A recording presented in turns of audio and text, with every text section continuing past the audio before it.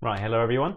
Welcome to the final module of this course. So we've gone over a lot over the preceding semester, giving you guys a lot of information because this is your terminal structures course for the aerospace engineering curriculum at Illinois Tech.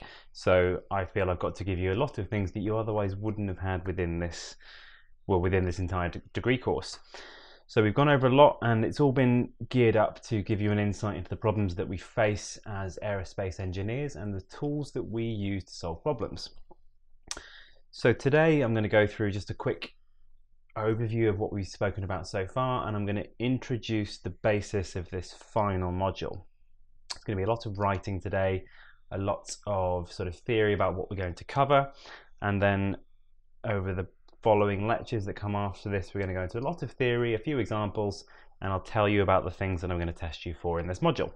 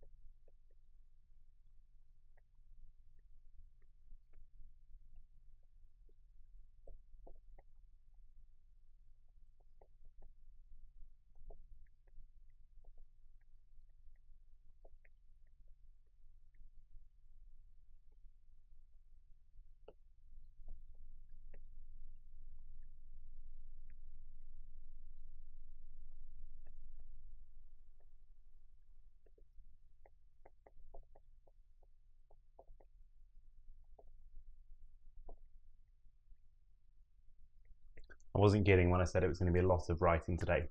But so far, we've explored the basic structural design of aircraft, and I say here at the top level because we're not looking at detailed design. We've looked at what's in the wing. We've got spar, ribs, we've got skin, and then we looked at the difference between monocoque, semi-monocoque, and truss structures. And then within those different things that we have in the wing and in the fuselage, we sort of have an idea about the form and function of different aircraft structural components. So we had the idea that the spars there to withstand bending, ribs are there to maintain the aircraft shape and to transfer the load from the skin to the spars, and then the skin itself is what maintains that pressure difference that actually causes the aircraft to, to produce lift, to keep the aircraft in the sky. So a focus has been placed on the wing.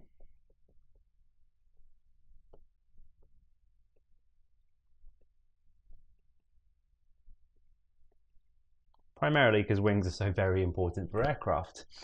And we understood the wings basically got to maintain that, well, it's got to be able to withstand the forces, the pressure difference from above and below it that we call lift, okay? Or the forces that are actually the combined circulatory and viscous forces that give rise to lift and drag. So the wing has to be able to take those forces, transfer them to the fuselage, and we sort of understand how that's been done so far. So we also understand that when we have any sort of structure that's got finite stiffness, that doesn't have an infinite stiffness, if we subject it to a force, there will be a deformation.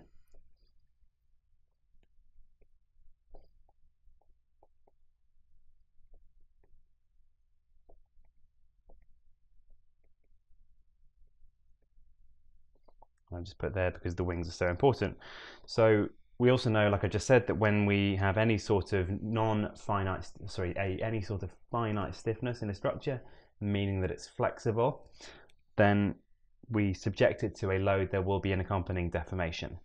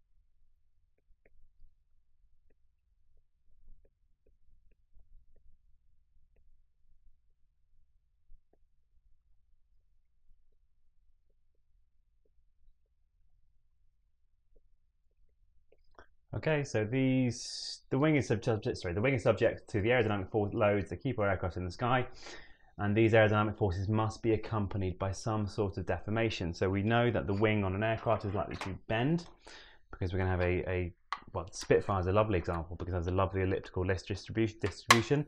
It's going to have a tendency for the wing to bend upwards, and it's also going to be accompanied by a torsional moment caused by the pitching moment and the distance from the aerodynamic center to the flexural axis or the elastic axis. So the wing is going to deform. So the things that we've spoken about so far that have helped us cover this, we covered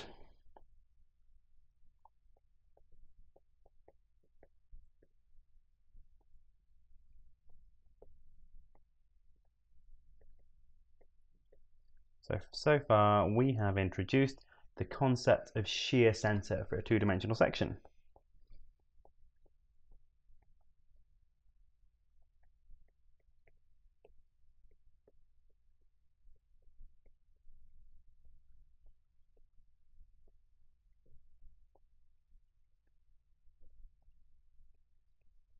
So we can remember that the shear center for a two-dimensional section is the point in a section at which, if we apply a shear load, we only get a bending deformation. We don't get any torsional deformation.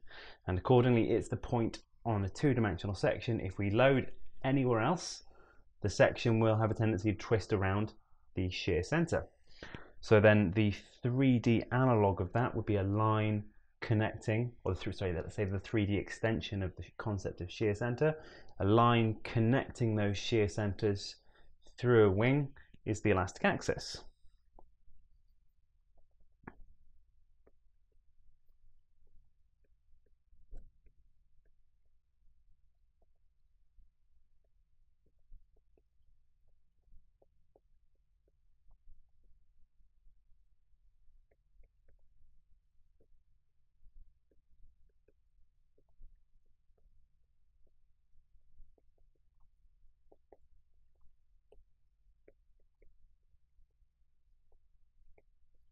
Okay, I'm not going to draw the diagram for this now because we covered it right back in module 1, so you guys should have that in your notes already.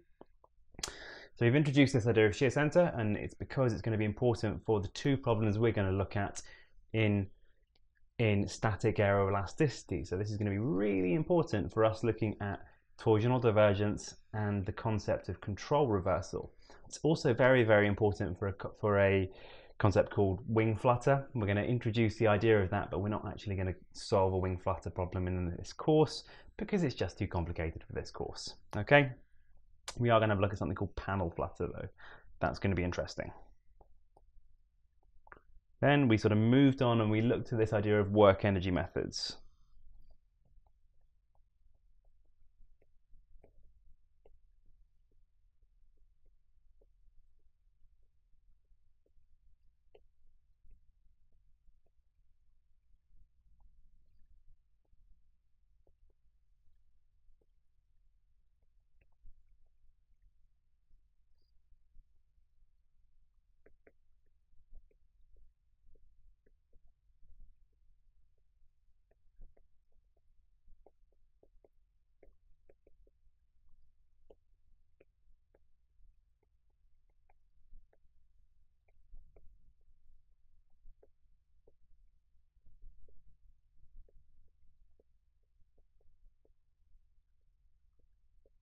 So we introduced this idea of work energy methods on truss structures because it helps us to develop some sort of relationship between loading and deformation without being too caught up with the underlying geometry.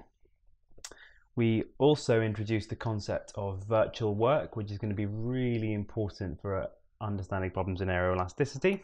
And then once we got on there, we did the very basis of finite element methods for truss frames.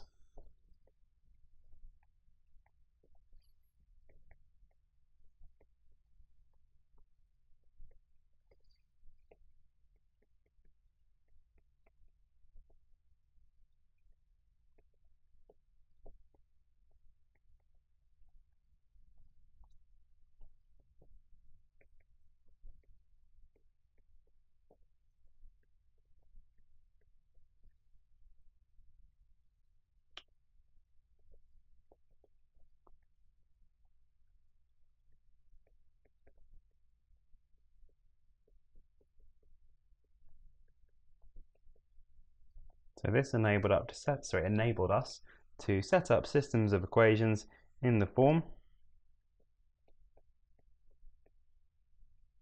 KQ equals, let's make these capital, sorry, they should be capital. Okay, so we were able to set things up like this, and we said we had a stiffness matrix that gave us the relationship between our displacements, our displacement vector, and the forces on the right hand side. So this formulation here, we're going to see in a little moment, or not, maybe probably next lecture, that when we set up a panel problem, a panel flutter problem, we get something very similar here. We also end up with a mass matrix over here, so we have something called a mass matrix, and then the acceleration vector. Okay, so we're going to produce this, and we just add a little bit on there to help us look at the structural dynamics. So we're going to be looking at this problem. So the reason I'm going through all of this is because I want to show that everything we've done has been building up to enable us to understand the methods used and the problems that we look at in aeroelasticity. So all of this development has been here to help us understand flexible aircraft. So all of the preceding, so you might think it was here just to torture you. That was just an added bonus. So all of the preceding has been in order to facilitate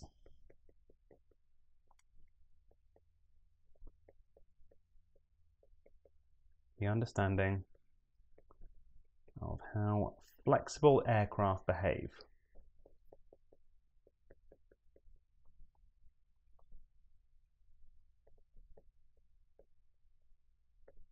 So the study of flexible aircraft is called aeroelasticity, and that's what this module is all about.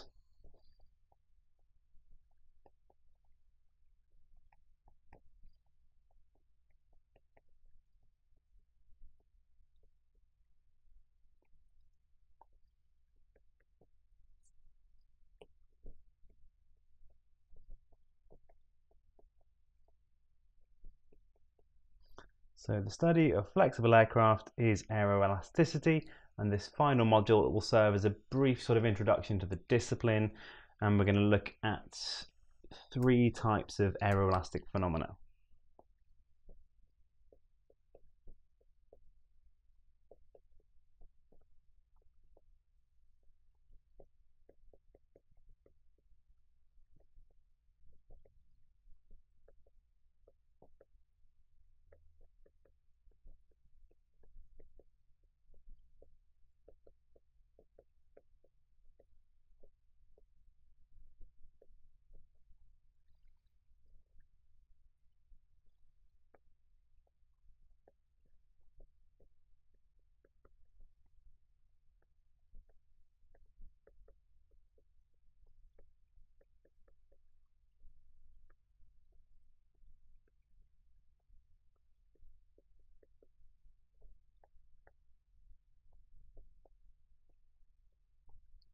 So the 3 different aeroelastic phenomena that we're going to be looking at, we are going to look at torsional divergence.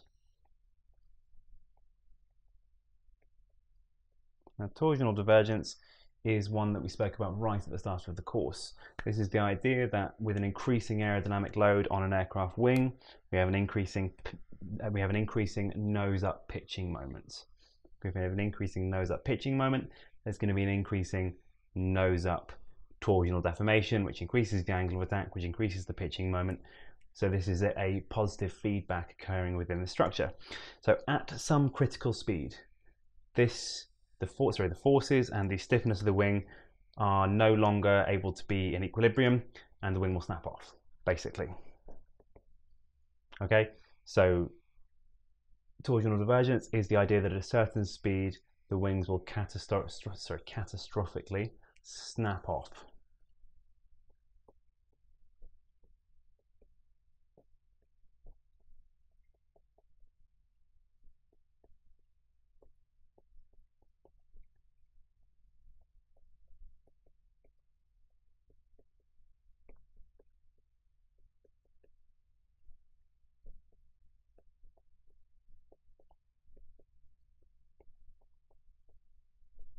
So for this problem, we're going to look at torsional divergence. We're going to build a wing model, a mathematical model that's going to help us look at the relationship between aircraft speed and the deformation in torsion of a wing. And then when we're going to look at this problem, we're going to see that we're going to get a singularity at a certain point, and that's going to give us the speed at which torsional divergence occurs. And that tells you, don't fly my aircraft that fast. We're then going to develop that model a little bit to look at a problem called control reversal. Let's say control reversal, and let's stop writing over the same point several times.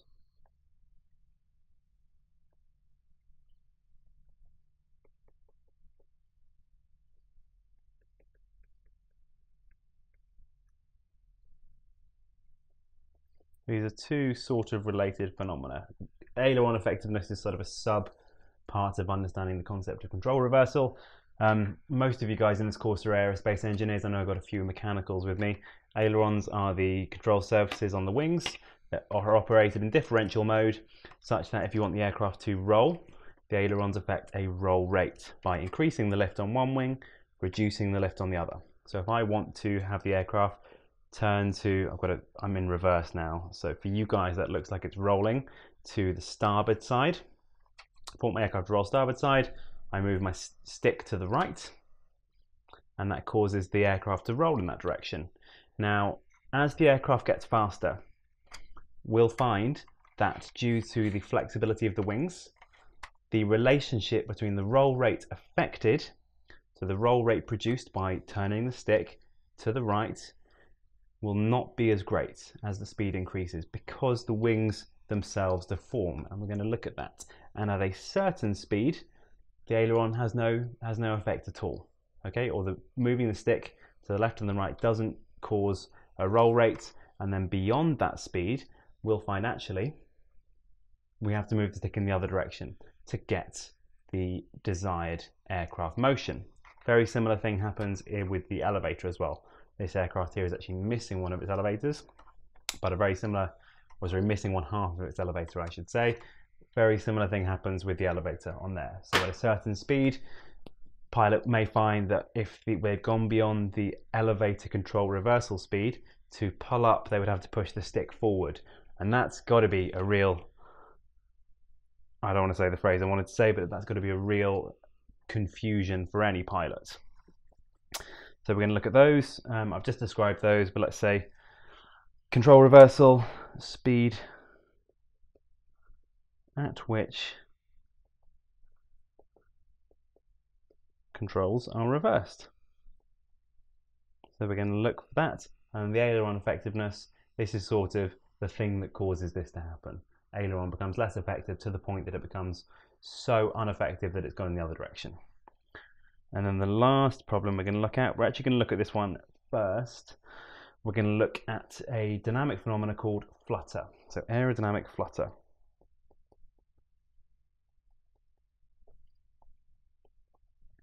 Now, flutter is a catastrophic combined bending and torsion vibration of an aircraft wing or other control surface that is aerodynamically positively damped. And what that means is that the aerodynamic forces excite this vibration, and then within 2 to 3 seconds aircraft wings will vibrate to the point that they snap off completely. So this is a catastrophic phenomena.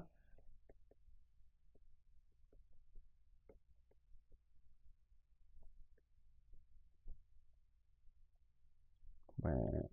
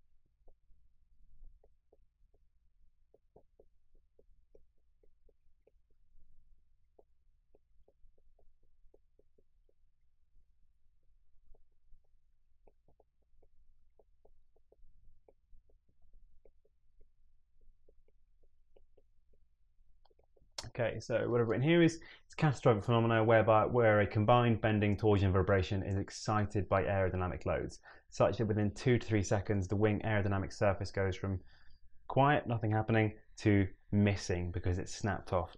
And I said it was positively damped by aerodynamics. I didn't really mean that. I mean it's negatively damped in that the aerodynamic forces cause the vibration to increase in amplitude very, very quickly. So 2 to 3 seconds above a certain speed, the wings will snap off, or the horizontal control surface will snap off. Now we're going to look at models for these two mathematically within this course. These are what we call static aeroelastic phenomenon. This one here is a dynamic aeroelastic phenomenon. Now we can't in this course come up with a mathematical model for flutter because it requires us to look at unsteady aerodynamics.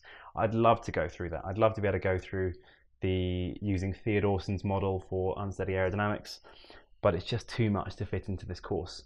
But instead we're going to look at another form of flutter that is panel flutter.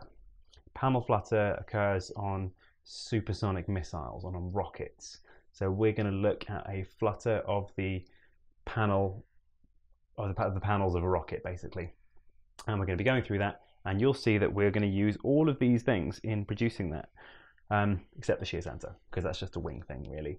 But we're going to use work energy methods, and then we're going to use the finite element, sort of finite element. We are going to be using matrix methods to set a problem up like this for panel flutter. And then for these two problems, we're going to need to understand what shear center is, because that's going to help us develop the idea of how aerodynamic loads affect the pitching moment and then the pitching deformation of a wing. Cool, so let's talk about aeroelasticity.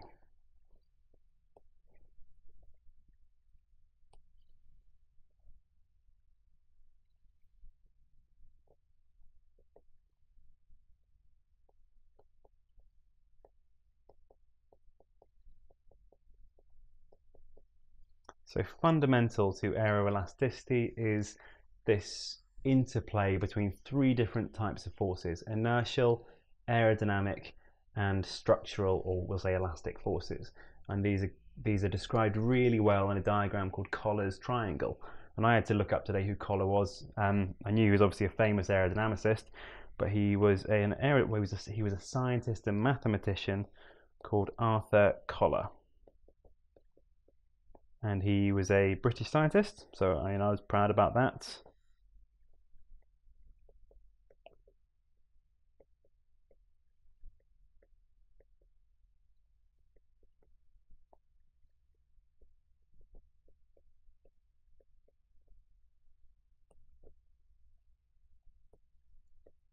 He laid LAID, he wasn't a chicken. He laid it might be LAY, I don't know. Someone can correct me on the English there.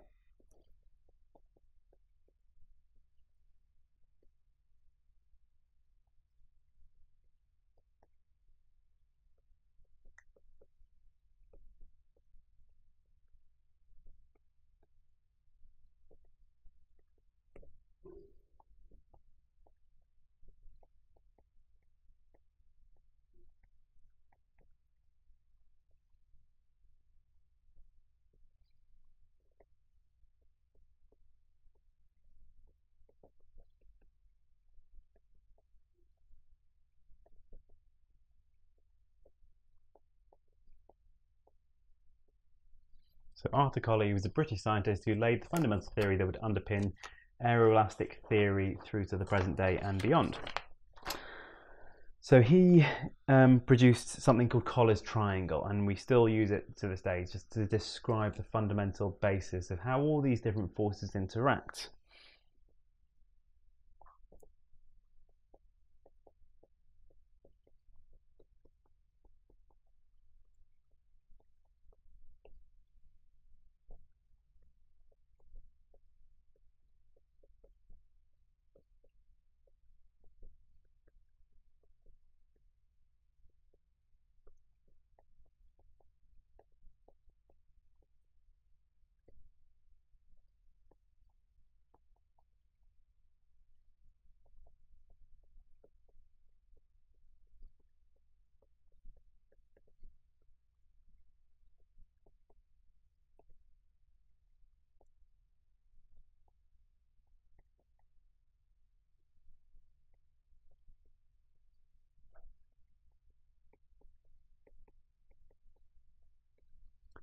Again, there's lots of different versions of this diagram online. You'll see them described in different ways.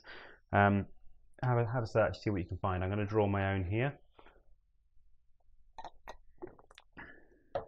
They're all fundamentally the same, the way these diagrams work, but the three forces, we've got aerodynamic forces, so those are lift, drag and pitching moments.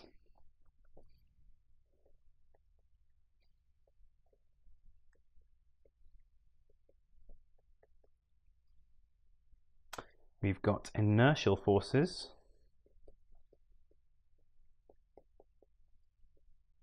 so those are ones related to the fact that our aircraft components have mass. And then we've got elastic forces. Those are the ones that are related to stiffness. So the triangle goes between these, and this tells us that if we have a problem involving all three of these, aerodynamic forces, inertial forces and elastic forces, then we have dynamic aeroelasticity.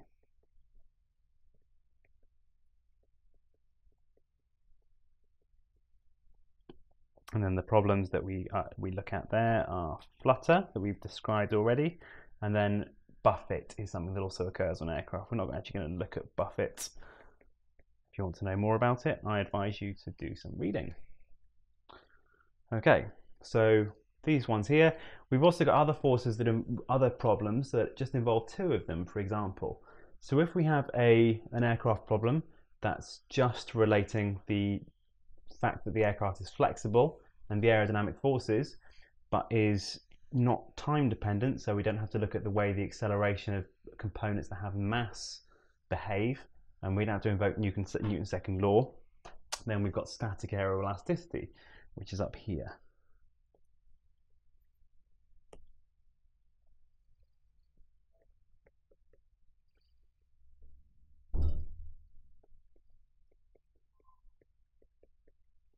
So static aeroelasticity, the problems that we're going to look at here are the ones I've already described. We're going to be looking at torsional divergence and control reversal. Torsional divergence and control reversal. If we were just looking at elastic forces on their own, then we'd be looking at structural mechanics.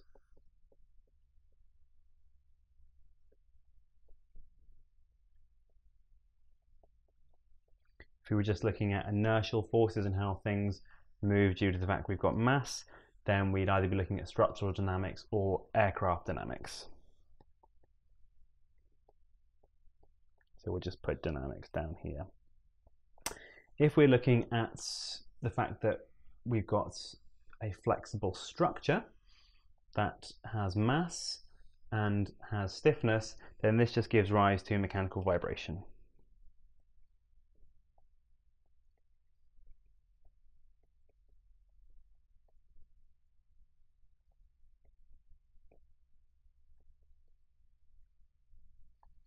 And then this other one up here, if we've just got inertial forces, so i.e. the aircraft has mass and we've got aerodynamic forces, then we've got aircraft flight dynamics.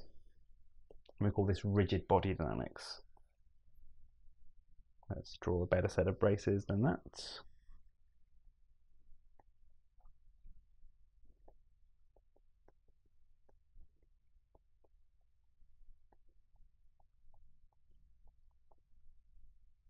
And you'll be covering this next semester in aircraft flight mechanics.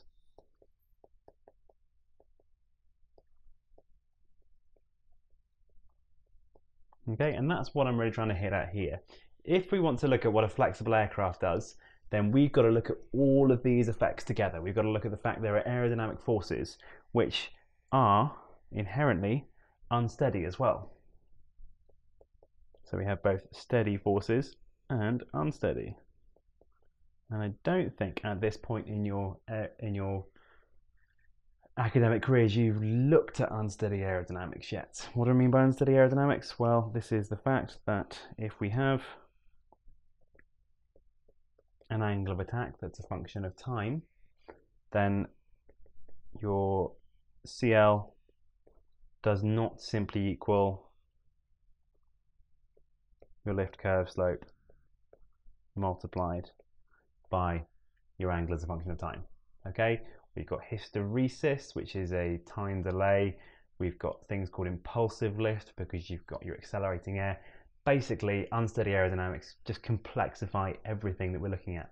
And I say complexify, that's a useful word to have accidentally misused because we often use complex numbers to look at unsteady aerodynamics. Okay, so if we were to look at that, then we'd need to invoke a whole other branch of mathematics that I don't want to get into. But again, the reason I bring this up is because I'm showing that aeroelasticity is the bee's knees of cool subjects you can study because it captures all of these other things. It captures really rigid body dynamics, which is part of flight mechanics. It incorporates mechanical vibrations, and it incorporates this idea of static aeroelasticity. So we're mainly going to look at this stuff in this course. We're going to look at torsional divergence and control reversal, but we are going to look at a problem involving dynamic aeroelasticity. So we're going to look at a rocket panel flutter problem. Okay, let's just have a quick discussion about where some of these forces come from and how we can start to incorporate them in our models. And then that'll be the end of this introduction, and I'll move on to the next lecture for tomorrow.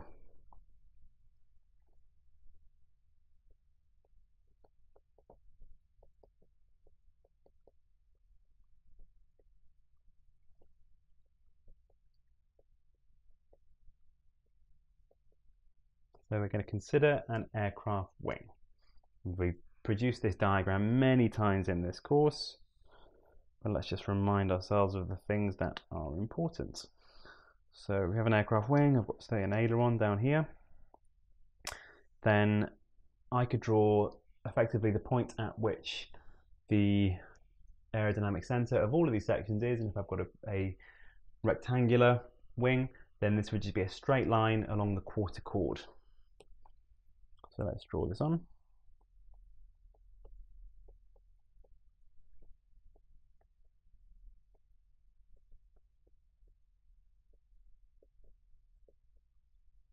So I could draw on my aerodynamic center. I could also draw on the point at which the aircraft would bend around. So if I was to draw a line through all of the shear centers of these sections, then I could draw that on here. That will be my elastic axis. And I could also, if I could work out where the center of mass of all of these parts were, I could draw a line through those as well. And let's say that it's constant for this wing. Let's call this the inertial axis. Now this is the only one we've actually not covered so far. So we're going to briefly define what the inertial axis is. If my elastic axis is a line joining all of the torsional or shear centers of all of these sections, then the inertial axis is exactly the same thing, but joining the center of gravity of all of these sections.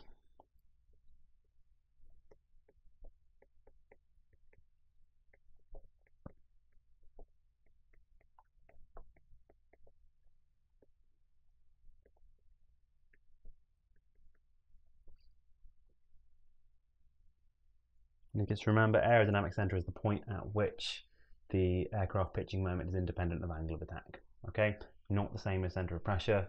Let's just remember that definition there. You guys should have that from 312 already, I think. Elastic axis, well, we've already covered what this is. The elastic axis is a line through the shear center of the wing. For a typical wing section, it's normally anywhere between 0.3 and 0.5 of the chord, going from 0 to 1. So a typical wing.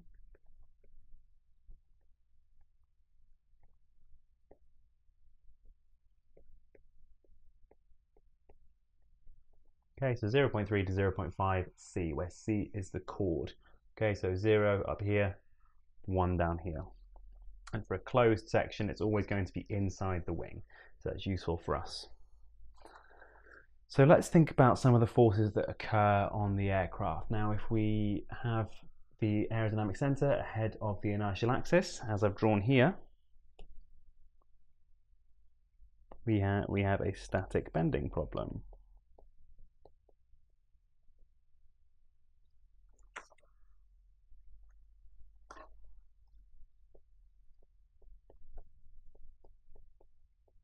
static bending and torsion. So if I was to take one of these sections out, let's say through here, take this section out, let's draw that line better. Let's say down here.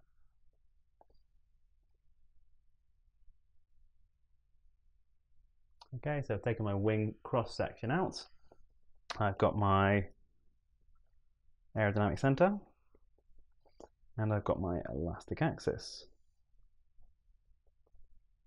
I could also draw the inertial axis, but if I've just got static bending and I've got no vibration, I've got no time dependent movement, then I don't need to worry about the center of gravity.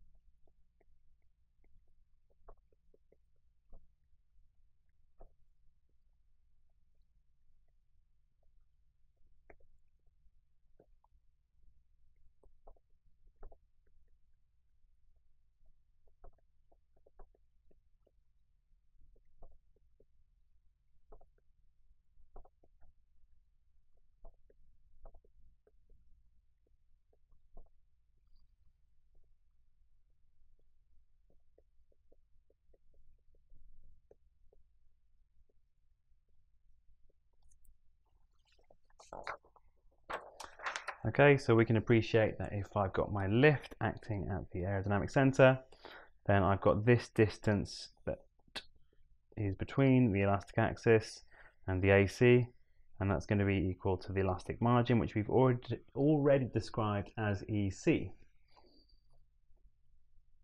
So the distance between the aerodynamic center and the elastic axis is the static margin, and this gives us the moment arm between the lift that's acting on the wing and the point about which it's going to cause torsion. So this then gives rise to the pitching moment that's going to cause the wing to deform.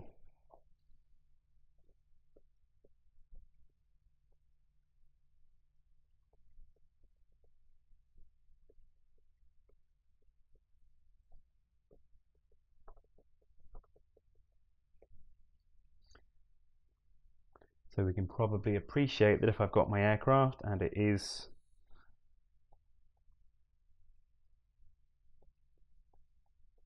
flying along at some nominal angle of attack with velocity u, then this is going to cause a lift. Well, that lift is not actually drawn. I've drawn sort of normal force here. If I was drawing lift, I should have drawn it in that direction really, but we can use the small angle assumption to say basically I've got lift acting in this direction, and in fact we'll do that later.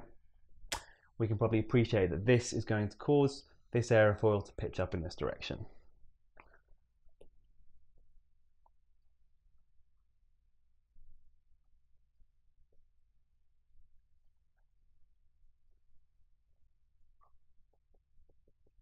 It's going to cause it to pitch up by delta theta.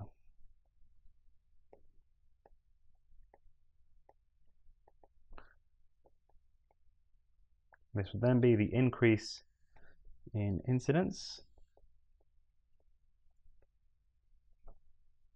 due to the lift multiplied by the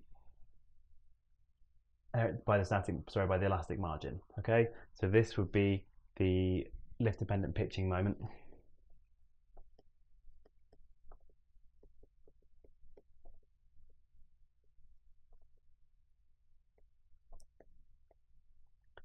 We can sort of appreciate how this is going to occur. Now, we sort of spoke about this at the start of the course already, so we're going to get into this and we're going to produce a mathematical model for this in the lectures that are coming probably next week, that are going to be looking at torsional divergence and control reversal. So this idea of static aeroelasticity, at least for wings, is sort of easy to intuit and easy to sort of figure out. Things become more difficult if we have dynamic motion on our aircraft.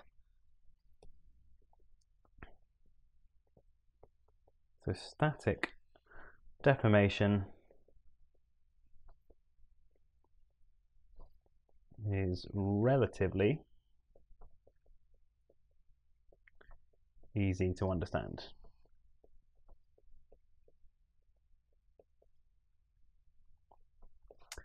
But deformation doesn't occur in an infinitesimal amount of time. If we have a changing load on our aircraft, then that's going to cause the wing to bend up in a finite amount of time, or bend down in a finite amount of time, or twist up, twist down in a finite amount of time. And that motion, if we have the aircraft wing going up and down, we call that plunging. It's plunging, it's positive if it goes down, it's be negative plunge if it goes upwards. So when these deformations occur because of changing loads, they cause the aircraft wing to move with respect to the free stream, or with respect to the air around it. So we see this sort of flapping motion that can occur. That gives rise to inertial effects and aerodynamic effects. So we'll say, however,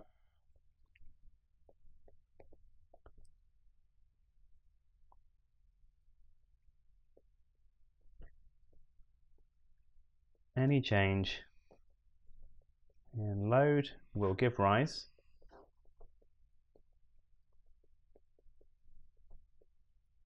to dynamic structural motion.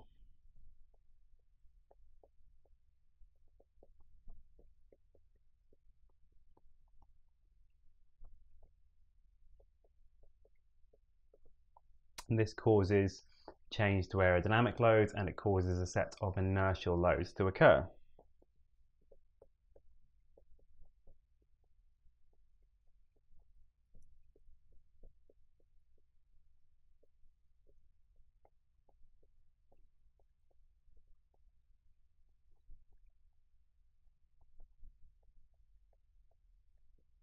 So we're going to look at the aerodynamic loads first. So let's look at our aircraft wing again. Let's look at this cross section. Let's try and draw an aerofoil properly. It's remarkably difficult to draw an aerofoil as a smooth curve on an iPad. I'm going to have a hang of it by now. So let's say this is our cross section through our aircraft wing, and that's aligned to my chord line, and I've got my aircraft velocity u approaching the aircraft wing at the angle of attack alpha. So let's say this is our undisturbed case.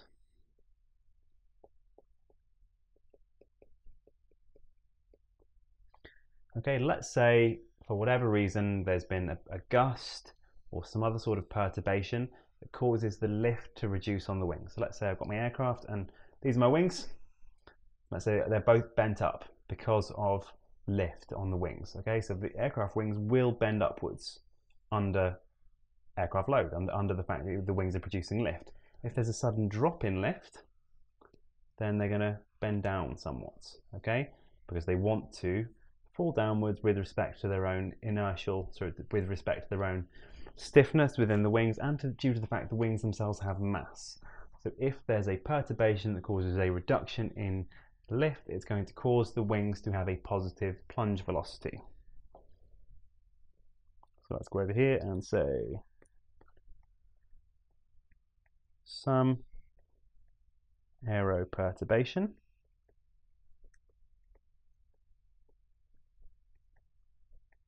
that's causing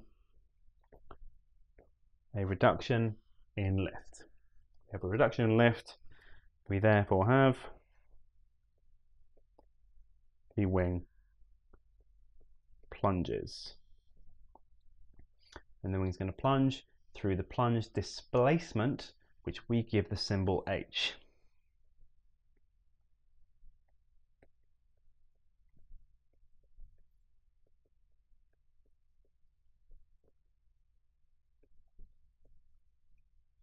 Okay, so for example, my wing, my airfoil section might go from this position to this position. It's just gone from being up here to being down here through that plunge displacement h. Then let's draw this on over here. Let's say over here. Okay, so it's plunged down at this velocity h, which means that there's going to be an airflow relative to the plunge displacement, and that's going to have size h dot, where dot is defined as dh on dt. So the time rate of change of the plunge deformation gives us something called the plunge velocity.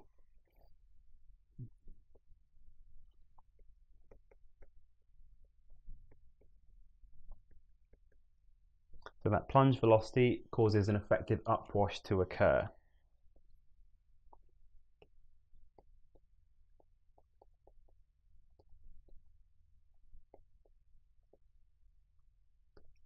Causes an effective upwash. And what's that going to cause to our aircraft problem over here? Well, the aerodynamic angle of attack, due to the angle made between the free stream velocity and the chord line, isn't going to change, but we are going to have this extra velocity term here. We've got h dot, and that's actually going to cause u to approach the aircraft at this angle here.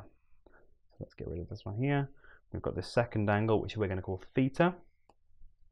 Theta is simply equal to the arctangent of h dot divided by u, which for small angles is equal to h dot on u here. So this is the disturbed case. Now it's important to note that what we're looking at here, this condition here, is a snapshot in time during that motion. So say my wings are bent up heavily, then if the aircraft lift is reduced, they're going to go down. Now what has happened here is I've gone, let's say halfway down, I've taken a snapshot of what's occurring. So halfway down I've got this velocity that's going upwards towards the underside of the wing, and we give that the symbol h dot because it's the time rate of change of that plunge displacement, dh on dt, and that gives rise to this angle theta, and this causes the angle of attack of the section to increase. So we can see here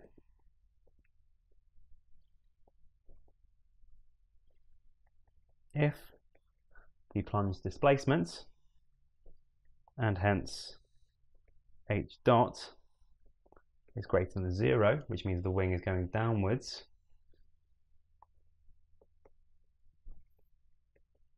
the wing plunges down. As a consequence, that angle theta, which is the effective upwash, okay, because the aircraft is the wing is then going downwards, theta is going to be greater than 0. No, theta is greater than 0, I should put there. So then this total angle in here that the velocity now makes with the aircraft wing is going to be equal to theta plus the original angle of attack. So let's call this angle theta prime.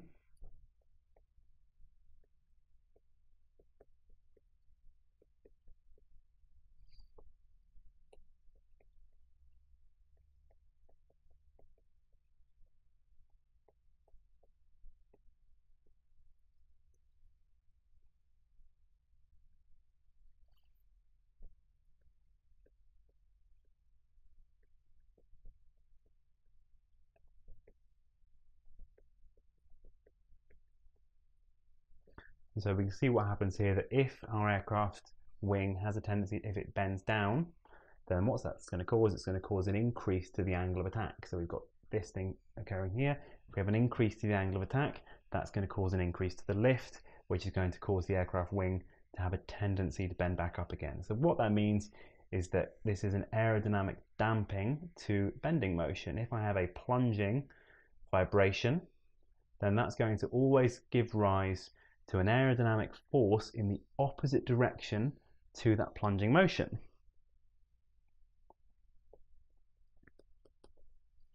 No, let's use the yellow one.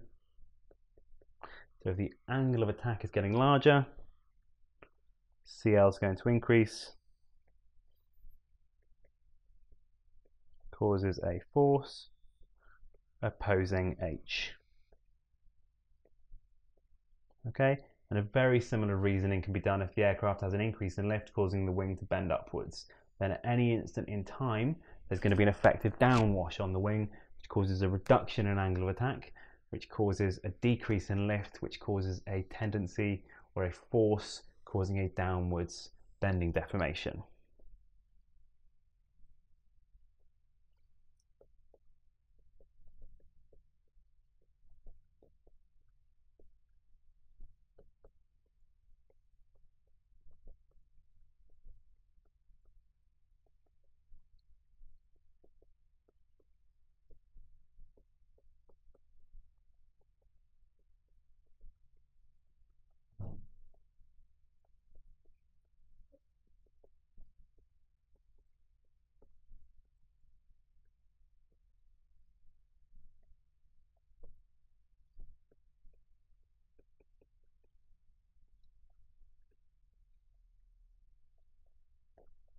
So this shows that the aerodynamic forces associated with dynamic wing bending are positively damped. And all that means is that the lift that's produced due to the motion of aircraft bending vibration will cause the bending vibrations to be smaller in magnitude. And it means this is positively damped. And this sort of makes sense if you think about what's going on here. If you get a ruler and shake it about, you can feel that. You can feel that you're sort of trying. There's two separate effects. There's almost like there's an impulsive effect. You're trying to push air away, but also we see this thing that it changes the angle of attack, which we've got going on here. Okay, so you can use this very similar reasoning to see that when we have upwards motion, we have the exact same thing occurring. So we've just brought this in here to give this idea of the sort of problems that we need to look at in dynamic aeroelasticity whenever we have any motion occurring due to structural deformations that take finite time to occur. We've also got one more thing that occurs that, well, there's many more things that occur, but we've got one more thing we're going to look at that makes dynamic aeroelasticity more complicated. So the wing also has an inertial resistance to acceleration.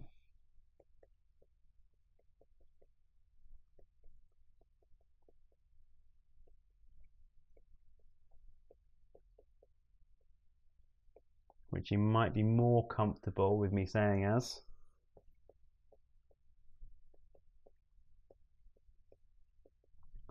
mass. The aircraft wing has a mass, but it's important to put it in this sense. The aircraft wing has an inertial resistance to acceleration because it shows us what's going to happen on our aircraft wing. The amount of focus doesn't really matter though. So let's think about what happens now if we have that plunge velocity occurring.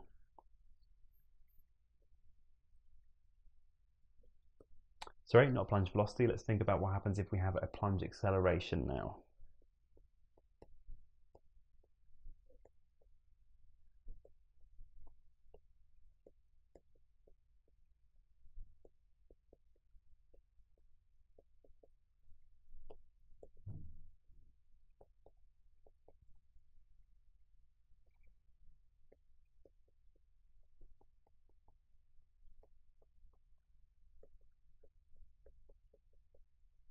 So if we have a plunge acceleration, this gives rise to inertial forces. Let's see if that refocuses.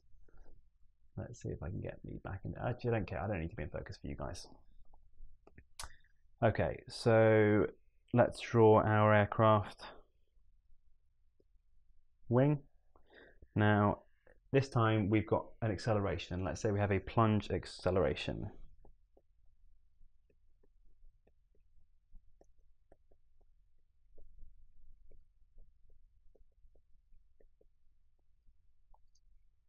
And we're going to give this the symbol H double dots. I'm really bad at drawing H's, lowercase h's, which is kind of weird because it's the first letter in my name. They look like L's when I draw them sometimes. We have this plunge deformation H double dots. And let's just draw in here. What color did I draw the elastic axis earlier? Elastic axis I drew in green. So let's draw the elastic axis here. And I drew in the inertial axis in blue. So let's draw the center of gravity here and give it with the sort of symbol that we normally give the center of gravity. I'll call this either the inertial axis or the CG. If the aircraft is pushed downwards because of a change to the forces on the wing, then that's going to cause a force because of Newton's second law to occur here.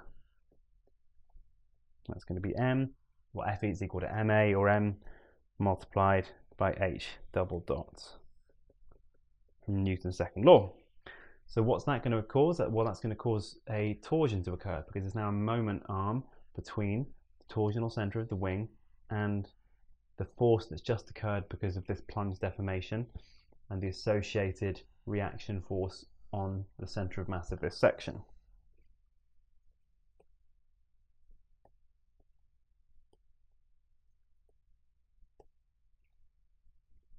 So we say unless EA and IA are coincidence,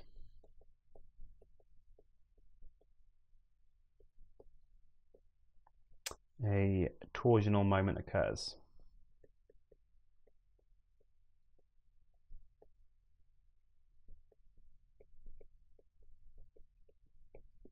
And we can probably appreciate that for this case, if this aircraft wing was to suddenly bend downwards, let's pretend this was bending motion, it was suddenly bent downwards, then that would cause this force upwards on the inertial axis, and that would then cause the wing to have a tendency to bend nose down or leading edge down of this wing.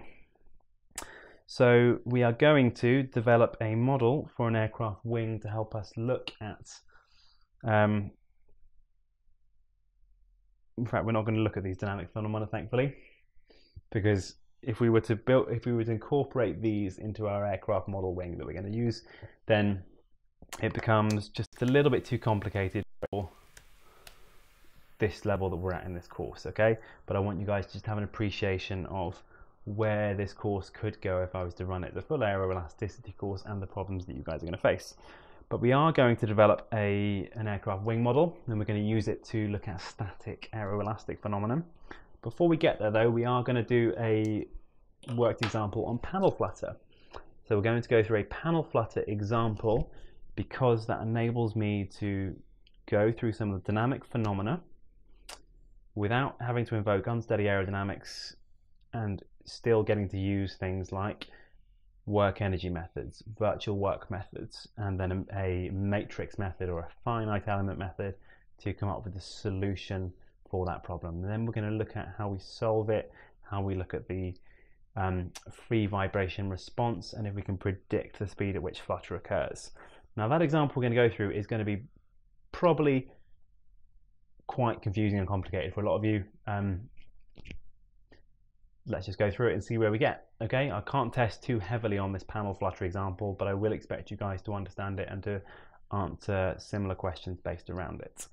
And then in the next two following weeks, we're going to look at torsional divergence and control reversal, and you will be expected to answer numerical questions about those problems. Right, I hope everyone's having a wonderful day, wonderful weekend. I will see you guys twice more in terms of lectures this week and a review on the Wednesday. Take care guys, have a lovely night.